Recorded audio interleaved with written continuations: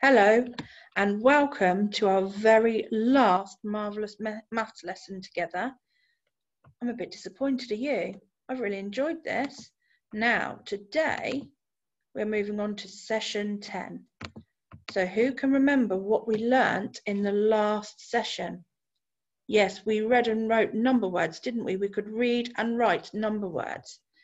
Now we're going to play my favourite game, the magic circle game. Let's get these brains working. So if you want to pause it, so you've got a bit more time with the clues, you can do that. So here we go. Remember, there is a number hiding under this magic circle. I'm going to give you some clues and you have got to guess what the number is. You ready? The number under the circle has 2 digits. So it can't be 0 to 9. It's a number higher than that. The number under the circle is more than 35. Oh, we know all about more than, don't we? The number under the circle is less than 45. So more than 35, less than 45. The number under the circle is an even number. That means the number at the end is even. Final clue. If you add the first digit to the second digit, you get the answer 6. Now I'm going to give you some thinking time. Pause your screen now and have a think. Hello, welcome back. Now, you ready to see the number under the circle? You ready?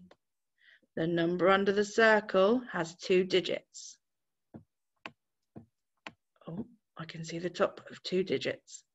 The number under the circle is more than 35. Or it's a 4. That's more than 35, isn't it? If your number starts with 4 and it's got 2 digits. The number under the circle is less than 45. Let's see what the last number is. 2. If you add the first digit to the second digit, you get the answer 6.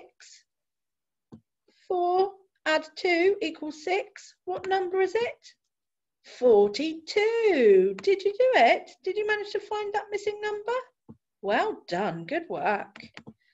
Right, today you are going to need your counting objects. So it's our last maths lesson together, and we're going to be thinking about some words that we will use and hear during maths.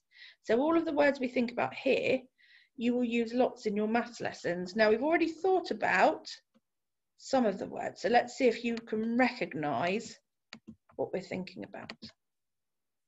Now this is a different one, but you've probably learnt about this in maths already. This first word is equal to, this first sentence is equal to. And this means that the numbers are of the same amount.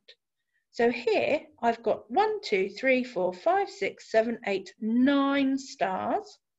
And here I've got 1, 2, 3, 4, 5, 6, 7, 8, 9 donuts.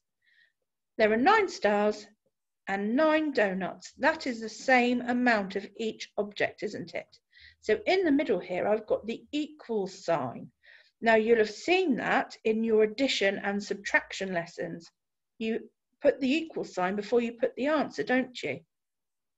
The equal sign means equal to. They are the same. They have the same amounts.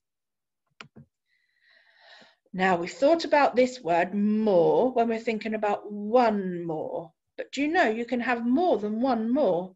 So this term is more than. And this means that one amount has more than the other amount. So instead of it just being one more, this amount has more. So here we've got 1, 2, 3, 4, 5, 6, 7, 8, 9 stars.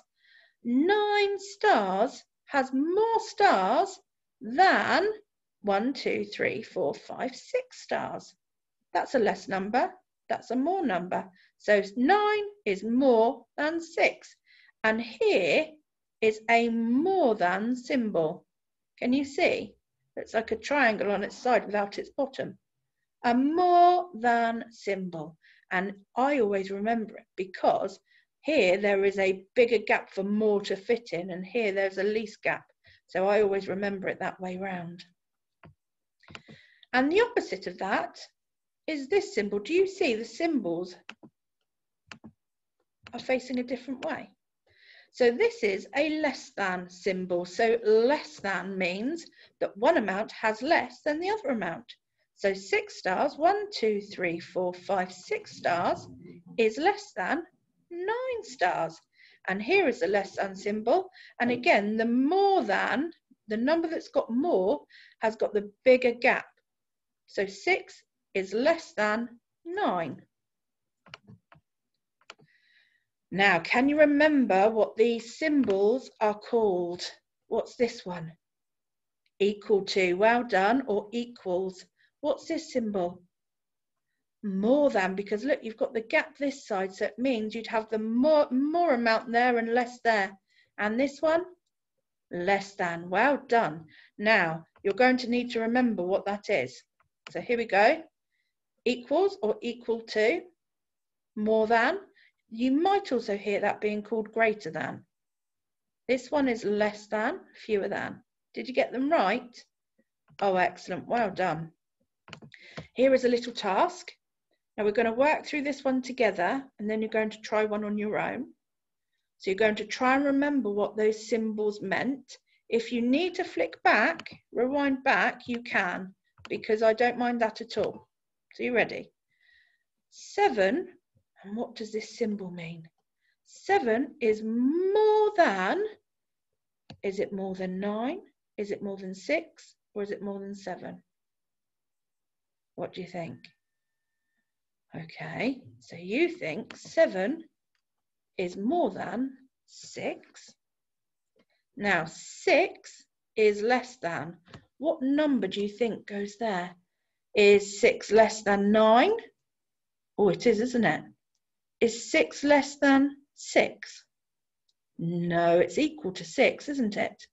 Is 6 less than 7? Yes. Oh, so it could be either of those, couldn't it? It could be 7 or 9.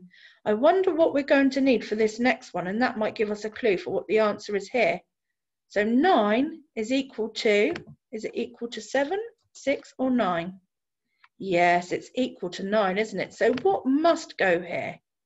Yes, the number, oh, not the number 8, the number 7. Although the number 8 would work too, because 6 is less than 8, isn't it? But that's not here. Now I'm going to give you a task to try by yourself.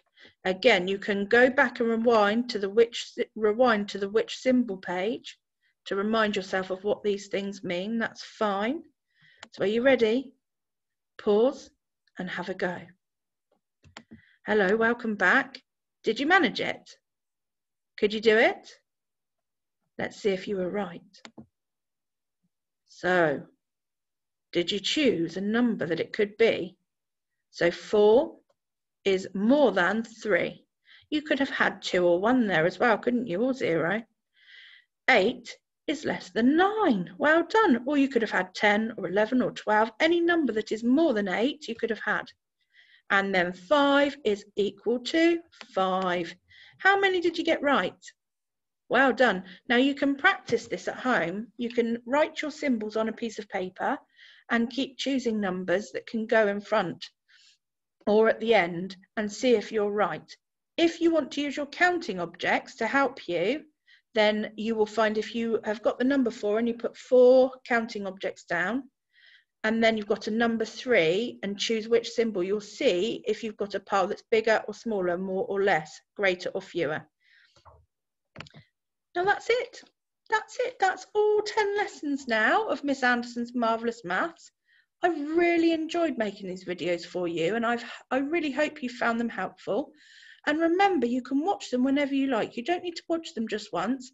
If you're struggling with something, or you think you need a bit more practice, or you just fancy playing a maths game, then you can choose any of my games. You can look at any of the activities, any of the tasks. Make sure you super count. Make sure you're always trying your best. And remember, it doesn't matter if you make a mistake as long as you're trying your best. Well done. I'm really proud of you. You should be proud of yourself. And it's been really lovely being your online teacher. Hopefully I'll see you soon. Goodbye.